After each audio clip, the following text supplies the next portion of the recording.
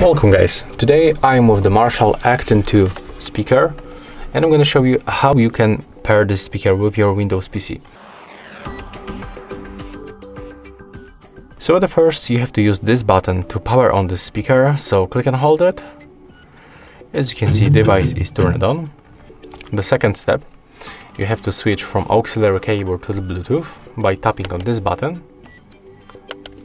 And then click and hold this button to move this Acton II speaker to the pairing mode. This indicator will start blinking, so click and hold this button. Right now when it's blinking, you can release, put it back, and then simply open the Bluetooth settings on your laptop. So go for the settings, open Bluetooth and devices on the left side, then power on Bluetooth by tapping right here.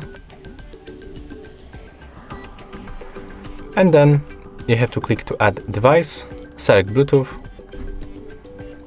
As you can see, our speaker is right here, so click on it once with the left mouse button.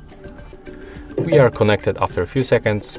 The last thing, go for the system, open sound,